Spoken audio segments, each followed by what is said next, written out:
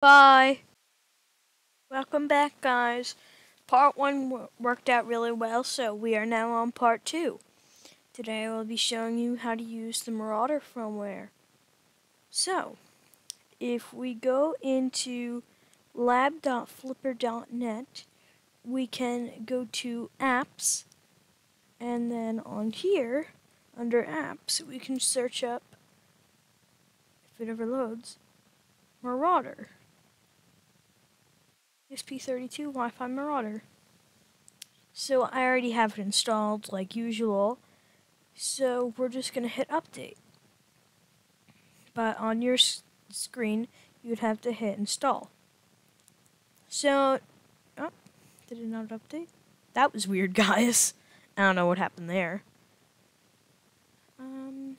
Okay. So I guess it's just not being nice. But anyway, let's head over to the Flipper app.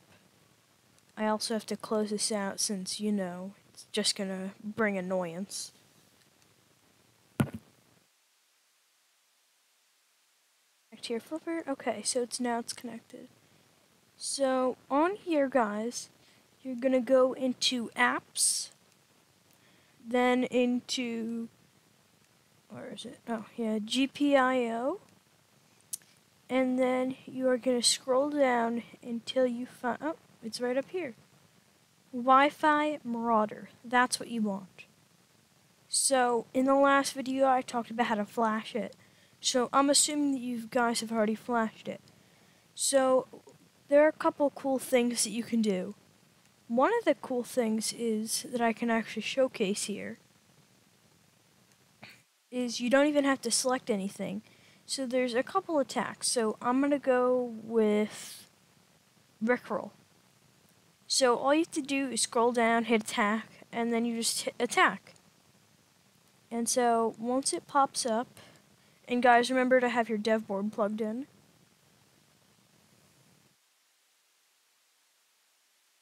Oh, I know what happened. So guys, what's important is that so I just have flashers saved to my hotbar, but check the previous video if you want to figure out how to do all that.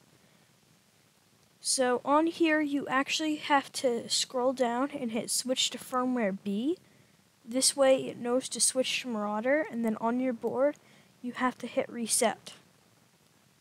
Or you could hit it on here, reset. Okay, now that our board is reset, there should be no light on your board.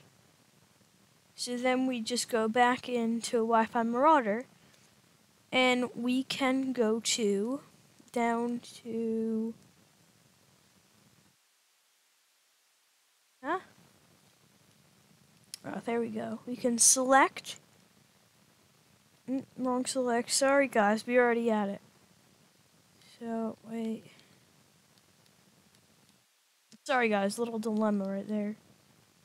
So we can go down into attack, and we can go over to Rickroll. So now that it's at Rickroll, we can hit OK, and now in a couple seconds, it decides to work. Okay, so now your board should be displaying the red LED.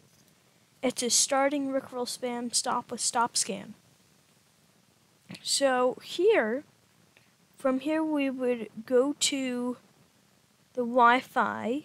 So we'd hit over here, and then instead of that Wi-Fi, on here, in a couple seconds, it should pop up.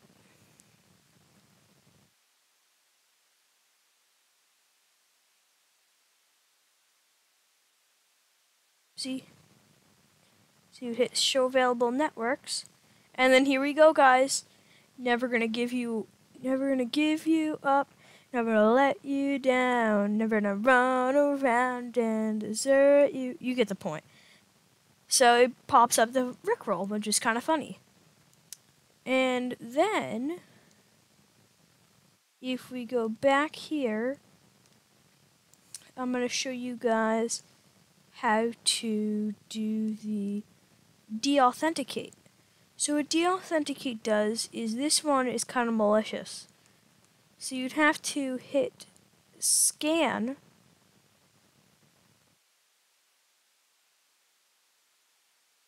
Give it a second. So now it's looking through all these Wi-Fi networks. So then you'd hit back, and then you go immediately to, list. You want to go to list. Huh? Okay. And then on here, you might have to wait a little longer. You can look for your Wi-Fi network. So in this case, my one didn't show up. But you can go back, and then whatever number it was, see, like 0, 1, 2, whatever number it was, you would have to go into select and then put that number in. So say we wanted Wi-Fi network 4. We could hit that, save, back, and I went too far. Okay, and then we'd scroll down to attack, and we could attack it with the deauthentication. But that's kind of malicious, so what that would do is it would disconnect every device from the Wi-Fi by loading the Wi-Fi up with different Wi-Fi networks. So I think that's it, guys. Thanks for watching. Make sure to like and subscribe. Thank you, guys. Bye.